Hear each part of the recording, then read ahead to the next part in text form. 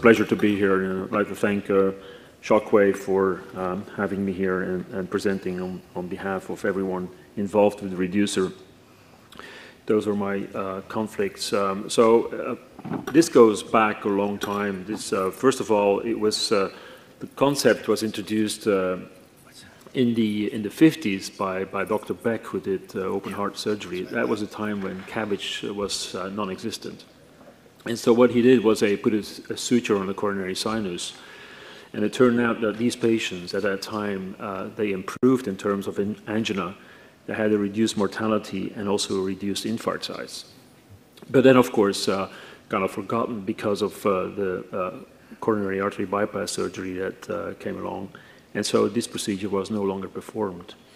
But a similar procedure was performed, and it's called PICSO. So that was an intermittent balloon occlusion of the coronary sinus, which was introduced in Vienna, Austria. And it was shown that it was able to protect the myocardial tissue and also reduce infarct size and improve coronary microvascular function. And it was until the early 2000s when Neovasc developed the coronary sinus reducer, which is an hourglass-shaped device. It's a stainless steel mesh. And the first study was performed, the first patients, I believe, were done in India and then also in Germany. And it was shown that it was able to improve angina, improve ischemia, and improve coronary microvascular function. So my task here is to talk a little bit about the coronary sinus, about the design, about how the procedure is performed, and touch upon a little bit about the mechanism as to why the reducer is functioning. So as I mentioned, it's an hourglass device that is basically, it's a stainless steel mesh that is mounted on an hourglass balloon with a proximal section maximum up to 13 millimeters and distal 11 millimeters, and it has a neck and a diameter of 3 millimeters with a length of 22 millimeters. Okay, so the reducer is positioned. It's a jugular axis. It's a 9 French axis through the jugular vein, and you first try to engage the coronary sinus. I don't know how the situation is in the US, but in Europe at least, interventionalists are not very familiar with the coronary sinus, and that's something that we have to teach and to introduce. Of course, the EP doctors are familiar with it, but we tried. It's a new area, and so we have to teach the physicians how to do this, the interventionalists, when it comes to implanting a reducer. So first, you access the right atrium with a multi-purpose catheter, and you try to engage the coronary sinus with a 0.035 wire. You advance the guiding and the reducer on the delivery system, and then you position it in the most proximal part of the coronary sinus, and then you withdraw the sheath and you inflate the device with the balloon. So typically you have a 10 to 20% oversizing of the implanted reducer, and then you have to tell the patients, and that is very critical, and we know that these patients are desperate and they're very much looking forward to have some improvement in symptoms, but you have to mention that it may take 4 to 8 weeks before initial symptoms start to improve. So people ask all the time, what is the mechanism? We know that there is an improvement in symptoms. People do better once they have received the reducer.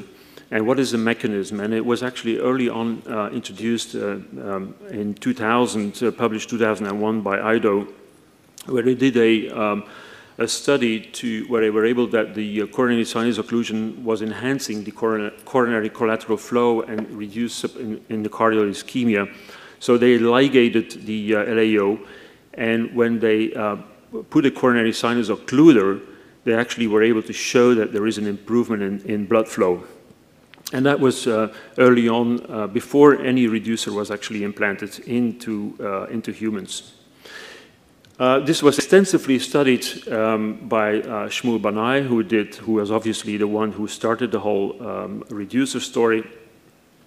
And this is the results that were published. It's a preclinical safety study and feasibility study. They did a lot of mini swine, but they also did, they looked at safety, but they also looked at efficacy and at DSE, and they were able to show that there was an improvement and a recovery of perfusion in these swines. And they also were able to measure the pressure gradient across the reducer. The histology was also favorable with tissue response and improvement in ischemia and no mortality of the swine.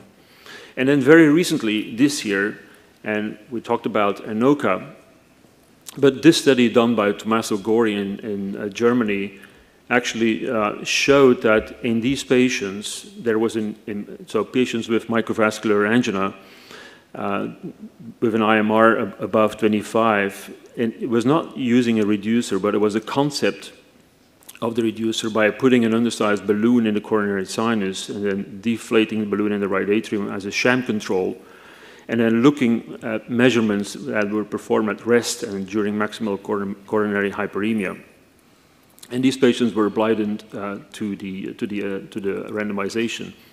What they were able to show is that there was a reduction in the resting resistance in patients who had a balloon versus the sham control. And so the microvascular resistance index also improved. The IMR in the balloon group was lower than the ones in the sham group. So this gives you a sort of an idea that indeed it is all related to the blood flow and the improvement in perfusion. And that's exactly also what IDO had shown in the dog model, is that you have a flow reversal. When you have ischemia, you have less flow to the subendocardial tissue. And when you put the reducer when there's also the presence of ischemia, you actually are able to reduce to invert the flow. And so you have a epi to endo improvement of the flow in presence of the reducer. And that was also illustrated in this study in Italy, where they evaluated 21 refractory angina patients with obstructive coronary artery disease and who underwent physiological assessments before and at 4 months. And you can see that the IMR at baseline at 33 went down to 16 at 4 months with an improvement of coronary flow reserve. And as also mentioned by Dr. Henry, PET scan is an incredible, valuable tool to assess the mechanism and to improve the perfusion, to show the benefits of the reducer.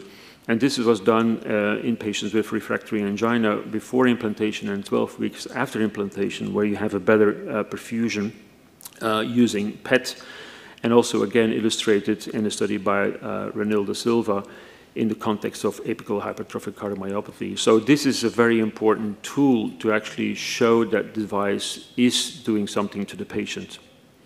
And I just want to end here with two important notes, is that the Neovasc reducer, the Shockwave reducer, was granted a breakthrough device designation from the FDA in 2018, and it was also implemented in the 2019 ESC guidelines that a reducer device for coronary sinus constriction may be considered to ameliorate symptoms of debilitating angina refractory to optimal medical and revascularization strategy. So with that, thank you for your attention.